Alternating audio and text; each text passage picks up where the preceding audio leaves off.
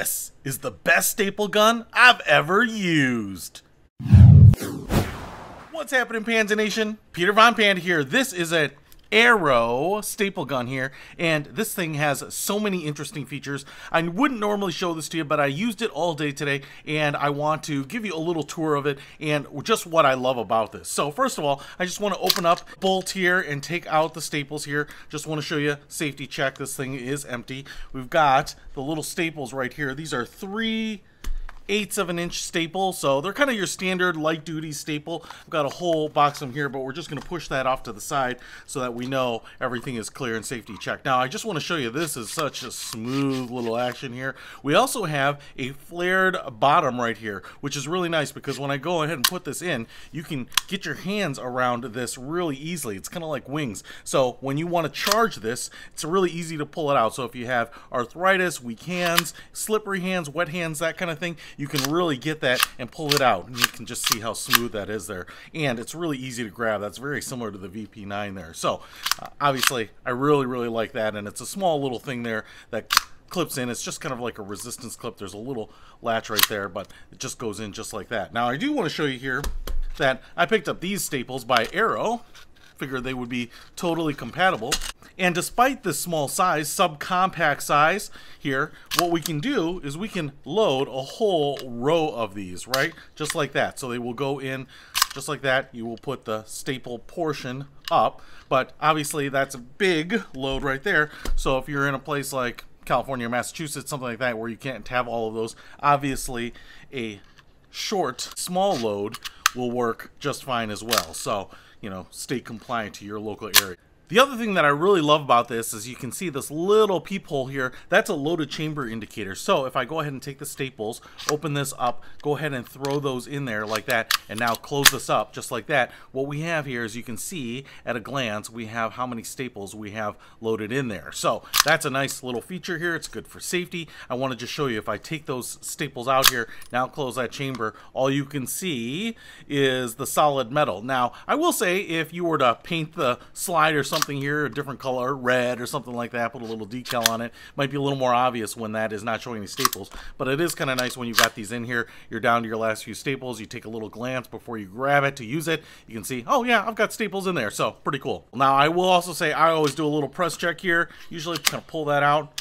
Am I loaded? Yep, good to go. So I don't rely on that, but it's a great little quick indicator. So I'll go ahead and close that up again, safety check. Now the really cool thing about this is it has this polymer construction. I also like the colors here, black and white. There is no stippling, there's no grip zone or anything here, but I want to show you that it's kind of this hard polymer, which makes it very light in the hand where it's white, but anywhere that you see that it's black here is kind of a rubberized feel. So you do get really nice grip here, good texture, you get a good purchase. You can see my medium-sized hands, you can see the trigger guard right there. I can get all my fingers in there. Even if you're wearing gloves, it shouldn't be a problem. You know, your kind of standard leather work gloves, mechanics gloves, those types of things. All right, now obviously the most interesting thing about this is the way the trigger is. Most of these staple guns, the pivot point will be up here and you'll be pressing down right there. Now the problem is, when you're pressing down here, it kind of wants to pivot the staple gun up like this. It's kind of pivoting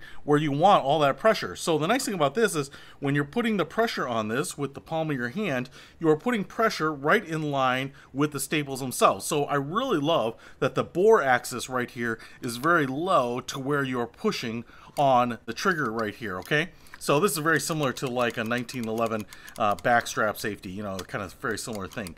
So when you're squeezing here and holding it steady, you're also pressing here. And in fact, if you are pressing here and here, it's going to push this flush against the surface and then fire that in there. So that's really nice. Now I do want to show you here the action on this little bad boy. I really like it. It's pretty smooth. It's got some nice resistance. It's probably not the best action I've ever felt here, but I do want to show you that if I go ahead and squeeze this, there's some take up just right here, a little bit of slop, and then you start to feel that resistance, and that resistance kind of builds. Now I will say there isn't a real clear wall, so kind of pressing right here, pressing. All right, I see here a little click right there, and then we keep pressing, it's still going in, and then we get that break right there. Now, the one thing I want to tell you about this is the reset is quite long. So if I reset and open this up just like this, hasn't reset there. You think that's the reset because you can hear her click, but that's not the reset, right? It's not doing anything. So you got to go all the way back here, release the handle. You'll hear it reset right there. And now you can go back and go ahead. So if you come back here, you get that false reset. Nothing's going to happen. Now, I noticed that this is probably most obvious when you are stapling on the ceiling, which is what I was doing. And so what I was doing here is I was stapling on the ceiling, and then I was using the weight of the handle to fall back down. And what I noticed is that basically to get this to release all the way, you have to put no pressure on it when it's upside down, and then it will release, right? And the staple gun was kind of falling away from the ceiling a little bit to reset it, and then I could put it back up. So you can't just staple and let it release and have that pressure and any pressure putting it up against the ceiling. But if you're stapling down or to the side here, probably not going to be a problem. But you can just see here. There we go. False reset, full reset. Okay, so it's smooth, but it's not the smoothest, most crisp trigger I've ever felt. There's no aftermarket for this either. So what I think is the more you use it, the more it will probably smooth up a little bit for you. But, you know, it's pretty good out of the box, and especially for the low price point. This is meant for home use. You know, it's fairly inexpensive, affordable staple gun here, you know, and about $20, I think you're still getting a really good value. What I love about it is its small size, that inline bore axis right there, polymer construction, large capacity here, the little wings on the charging handle, and so I can forgive a little bit of the sloppiness. You know, it kind of feels like a, you know, two-stage trigger or something, but it works really well. I never had any of those hanging staples, the ones that went in part way, and I really think that having this reverse handle here, so the gun is pushing on the staple and then you are firing that staple into your target there, I thought it was really good. And it's very accurate. I saw really good groups with this, you know, just very, very consistent. I had no failures to fire. I had no misfeeds or anything like that. The only thing I will say is that if you're stapling a lot, you can go through a whole magazine of staples here pretty quickly,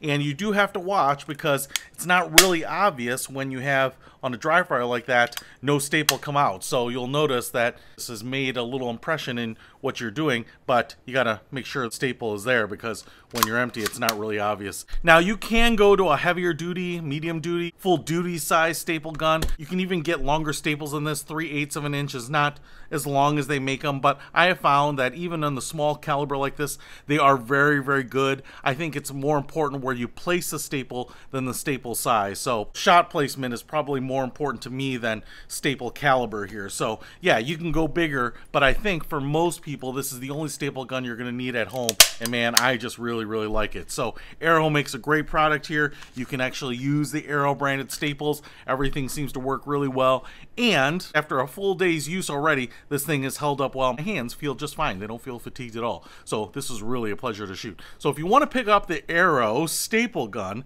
I think it's the best subcompact light duty staple gun that you can buy, and I'll put a link to it in the description below. Peter Von Panda, out. We can discover more and explore so much deeper. We can live better